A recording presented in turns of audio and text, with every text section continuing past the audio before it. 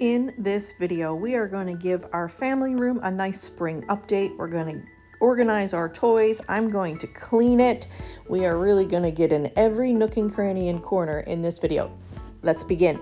If you're new here, my name is Erica Lucas and I share videos about minimalism, decluttering, organizing everything that's left, basically making life simple.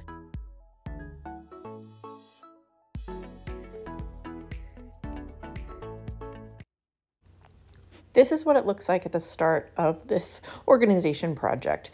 Our living room has two desks, one for me, one for the kids, a sectional sofa, a cabinet under the window, and then a big toy shelf. We also have this fireplace on which the TV is wall mounted above, and there's just a lot of spots where clutter accumulates.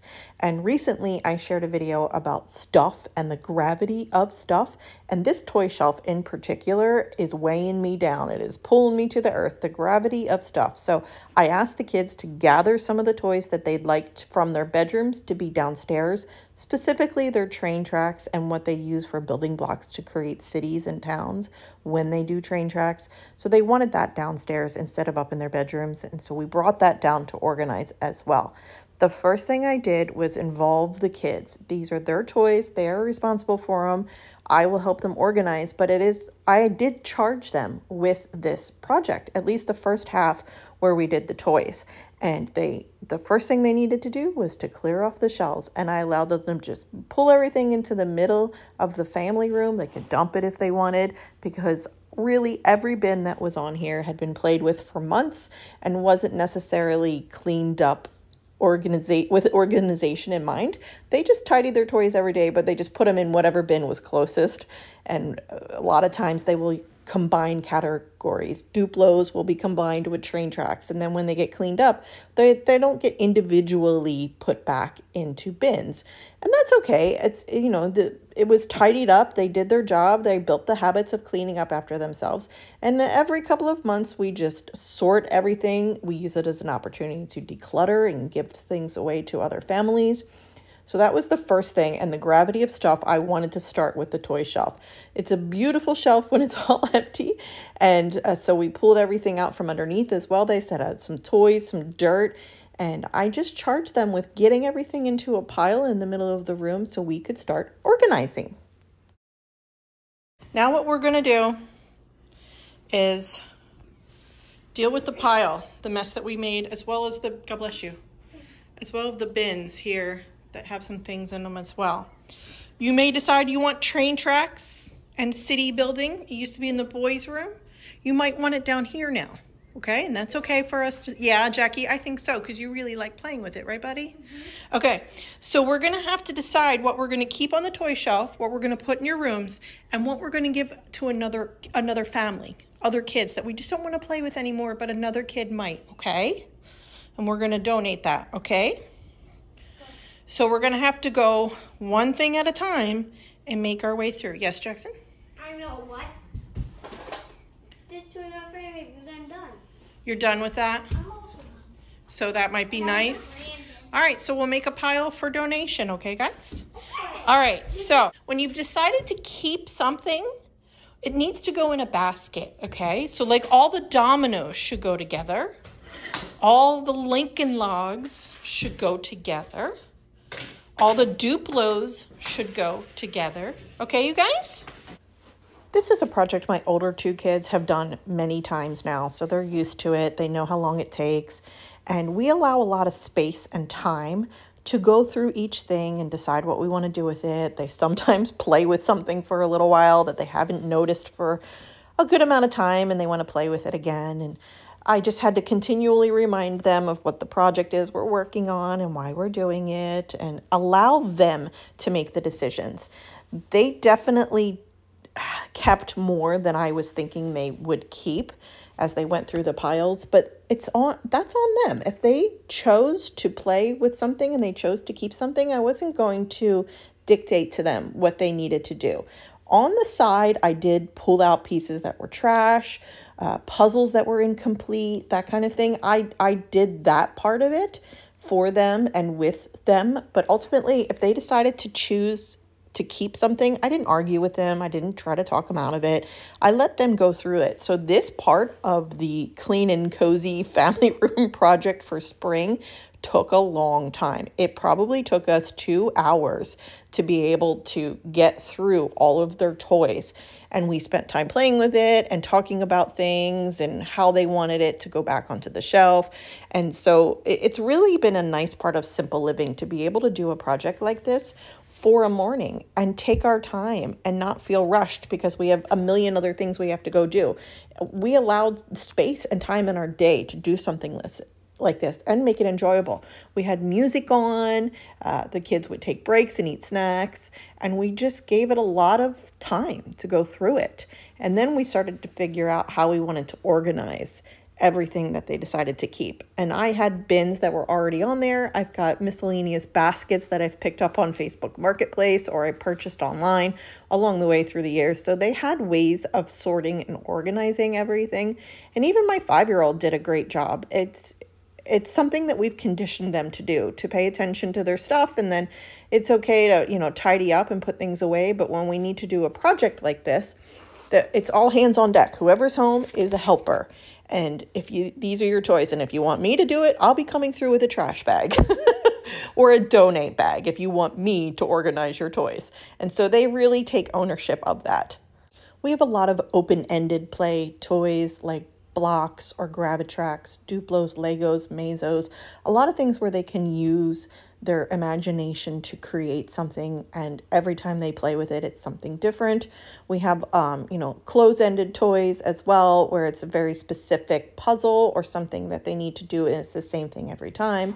So they have a mixture of toys that have been held on to for years now. The only new thing that we have is Gravitrax, and that came as a result of Christmas.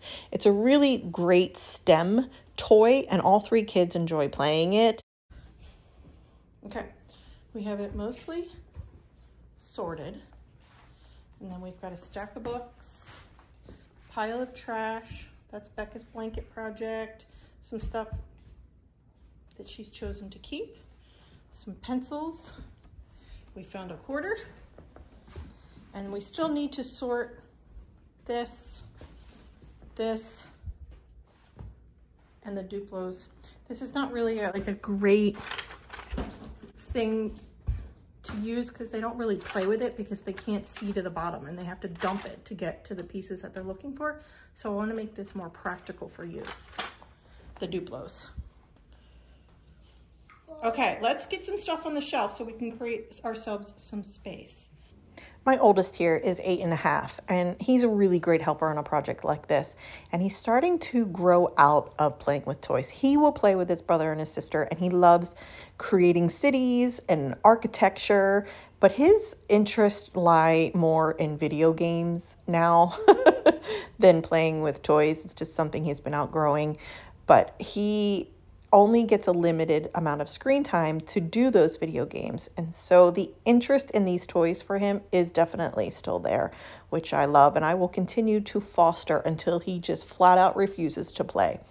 This is a Hot Wheels car carrier that my mom got for the kids, and my youngest loves playing cars, and he likes putting all of his cars in one spot like this, and he carries his suitcase around, and he tells me going on a trip with his cars. He'll take it to a room and just play with his cars. He'll set up Mazo, he'll set up tracks. It once was really, really, really full. Look at those treasures at the bottom. Dump it out. Let's put it where we'll put everything. Dump it out. We'll put it where they got very screamy and excited about being allowed to dump out toys. So I'm just doing a voiceover on this part. But this was at the bottom of the Duplo bin. This stuff they hadn't seen in maybe 6 months, maybe longer, as long as we've been keeping Duplos in it. And we actually have 2 Duplo sets. One that's a Duplo train, battery operated train, and then all the other Duplos that are not that, a lot of different Duplo sets. So the next thing we decided to do was to separate those 2 sets because Jackson, my youngest, really loves his train. He got it from Santa for Christmas, and so he wanted all of that to be in one thing, that he could grab his bin and then build his Duplo Lego train set. We have 2 remaining categories. Okay, we have city building creation, and then we have train tracks. This is stuff to go up to Becca's room, and these are clothes for laundry that were in the toy bins. Okay. All right, let's sort the two piles and then we'll deal with what to put them in, okay?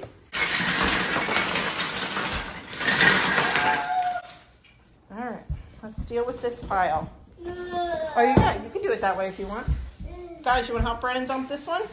Yeah, yeah. Yikes. Oh It's boy. burying my feet. All right. These large baskets from West Elm have held up so well. They sit at the foot of the boys' bed and captures all their toys that they keep in their room. My boys share a room. The one bin will be filled up with just train track set pieces. These are pieces that have been in our family for 20 plus years. My nephew is now turning 22 this year, and my mom bought them for him. So these train tracks have been in our family for decades. And when my kids outgrow them and they're done with them, I will give them to my nieces and nephews who are younger, and they will have them.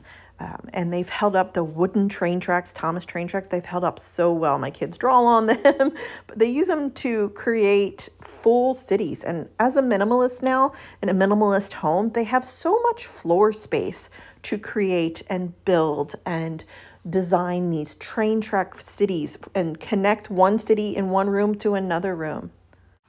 Okay. All right. Your train bin and then your city building stuff. Do you want that downstairs for a while? Yeah? Okay. There's a step that probably seems really weird, but it's a step I didn't used to do before discovering minimalism. All the stuff that was remaining after an organizational project needed to go where it needed to go in the rest of the house. Books on the bookshelves upstairs, clothes in the laundry, all of Becca's Barbie stuff back up with her dollhouse upstairs. And it's all stuff that needed to go back in its home. Before minimalism, stuff didn't have a home elsewhere in the house. And so it would just stay wherever we cleaned up and then get mixed back in and create clutter within 10 minutes. And so putting everything back in its home is part of cleanup for us now. And it's a step that helps keep our home organized. Okay, everything in this box is trash. And then this truck is broken, also trash. And then this box will be recycling. This is what's been chosen for donation so far. And this is where they ended up. It's not pretty, but it's organized. Each category that they chose to hang on to is in its own bin. And then in there, we have trains and train tracks. They went downstairs now. Duplos, empty bin, Hot Wheels, number blocks, dominoes, figurines, just dinosaurs, Iron Man, Paw Patrol, Jenga, Mazo, building like cities and stuff, Lincoln Logs, Magnetiles, Gravitrax, Duplo train set. This is compatible with the ones in here, but that's just like a special train building one. All right, it's okay for now. It's good enough for now. I think what I'll do next is tidy up my desk and just work my way around the room one section at a time. I have my desk here in the family room because this is the center of where the kids spend so much time. And so if I'm working or I'm just doing, household administration stuff, they're all still in the same room with me. It's all here. Plus the visual part of my desks, I like it to be tidy. So when it's not, it gets me to tidy it up. Essentially, it's just paperwork I need to deal with, which I'm not doing as part of this. Next, I'm gonna do what's on top of the fireplace. I'd love for there to be nothing up here. This has been here for 3 months. These are the Advent cards that went here. And I wanted to type myself a list of the ideas I came up with, so I had a reference. And then I'm gonna reuse these next year. I'm just gonna roll them back up and put them in their Advent sock. I don't know why this is here. I mean, I don't even know what this is. This is my husband's doing. I have no idea what that is. This is a lamp without a bulb. So yeah, okay. Oh my stars, okay. More books. I'm inching my way closer to dealing with books. Reading is definitely one of my hobbies. Gardening and journaling are my hobbies. I've talked about hobby clutter recently, and books are huge in our house. They're in every room. We have hundreds and hundreds of books. It's not something I'm a minimalist about, but it is disorganized in our life right now, and I would very much like it to not be disorganized. So I will film a home library book organization video soon. Well done. Just needs to be cleaned.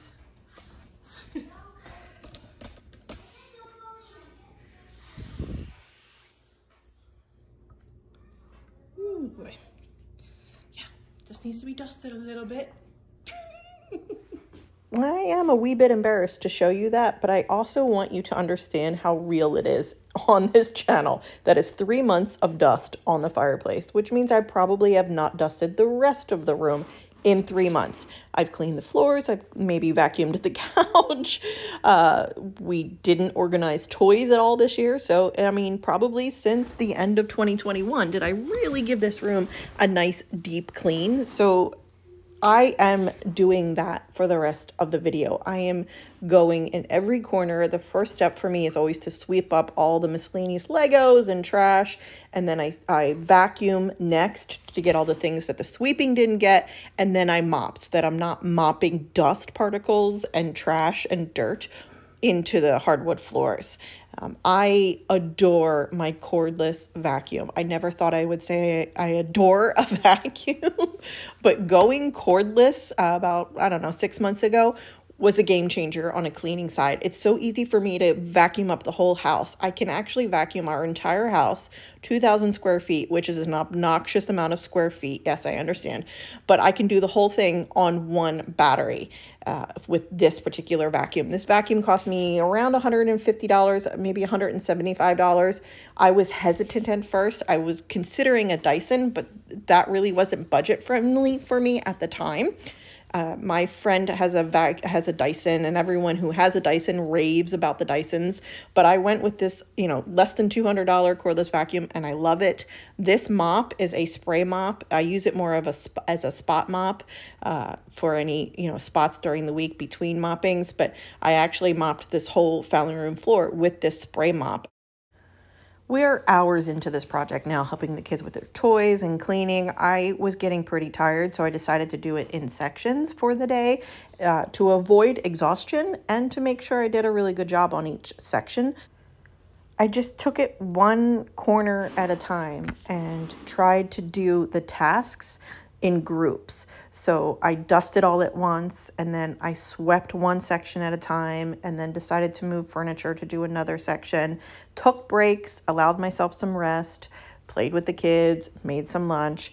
I really took my time on this project, and it turned into like a 25-minute video, but it probably took me close to 4 to 5 hours of doing this, to do it, thoroughly and to my satisfaction. And I didn't rush. I took my time. I thought about repositioning the furniture and how I wanted it to go in the room, and just did each section so that if I needed to stop, I had sections that were done and could be revisited in another day. I was able to power through and do it all because I had paced myself and took breaks. This room is a very practical room for us. It has the kids' desk where they have their computer, my desk, the toy shelf. This is where we watch movies and the kids have their shows. It's a place where we gather when we have company. and it's right next to the kitchen, and it's kind of an open floor plan. So when we are in here, you can also see the kitchen and the hallway and the closet on the side. So it's kind of an open concept in this section of the house. And I really just wanted to give it a nice refresh. Now that spring is here, I wanted to make sure it was cleaned up and the gravity of stuff on that toy shelf was dealt with. Now that it's organized, I feel a lot better about it. I don't think the kids care one way or the other.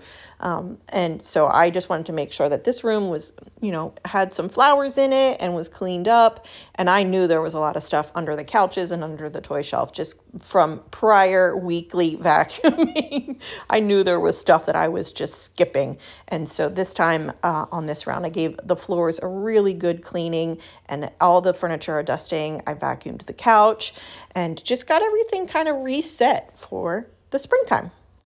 Do you like changing rooms around, like moving furniture to different spots and giving rooms refresh? Is this something like abnormal that I like to do every couple of months, or do you guys do this too? I just really like to change it up, give it a fresh face, put furniture in a different spot. This room is a little tough to do that because of where the television is and the design of our sectional sofa. There's only so many ways it can be positioned so that you're actually comfortably watching television. I thought about trying to create like 2 parallel rows of the couches and have them not connected as a sectional, but still facing the television. But when I sat down and tried to do that, you can't really watch TV comfortably that way. So I ended up putting the room back together in a similar way. I just pulled the couch far away from this banister and gave it like some space. So basically where the couch is right now while I'm cleaning is where the couch will end up when I'm done cleaning up everything. So comment below and make me feel better about changing my room up every couple of months. Do you guys do that as well? Do you change up rooms? Do you just take some things out or maybe add some flowers to a room for spring? Just something that gives it like a facelift or a refresh. I really enjoy doing that. So here is where I was thinking the couches would go, but it looks awful. And so I just decided to take that opportunity to use my little hand vac. I use this hand vacuum on the couches, on furniture, and on the steps. It's just the easiest thing to kind of knock out the carpeted steps and clean up this couch. I also use it on the mattresses in our house. I put some baking soda down for a day when I'm cleaning the mattresses, and I use this hand vac to clean that up. It keeps a charge very, very well. It's called the pet eraser, so it also sucks up dog hair. The dog is not allowed on the couches, but dog hair ends up everywhere. If you have a dog that sheds, you know this to be true. Dog hair ends up everywhere. Even if the little doggy is not allowed on the couches and is not allowed on the beds, hair ends up everywhere. I mean, it ends up in the ice cube trays in our house. My dog sheds so much. So this is where I ended up positioning the couch. It's pulled out from the banister, a little closer to the television, and then I decided to create like a reading nook in the back section of the room. This is my grandmother's table. This table is 50 years old at least. So it's, a vintage antique table.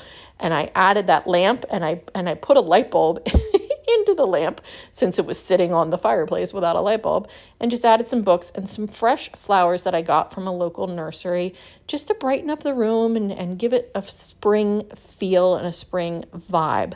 So this is kind of where I ended up with this space. Let me show you how the rest of the room worked out. We put the train track bin behind the couch under the window, kind of next to this reading nook, so that they could drag out their train track bin and create train tracks behind the couch, because now there's a nice big space. All of my kids are learning to play the piano. This was an interest they had. So I bought this piano from Amazon, and it rests here on top of this. This is their kids' desk that they have here, and then this is the span of the room from where you enter the room. I added some fresh flowers to their toy shelf just to give it a nice cool spring vibe. I used one of their toy baskets to house the plant. And this is how the shelf ended up. It's organized. It's not pretty, but it's organized, which means it's practical for my family. It's, you know, practical minimalism for us. They don't have hundreds and hundreds of toy categories anymore. This is what they have for their toys. And then my daughter has some Barbies and some doll stuff in her room as well. Oh, and of course, everybody has Legos. There's Legos in our library/living room on the adjacent side of the house, and then everybody has Legos in their bedroom as well. And now we have a cozy and clean family room for the springtime.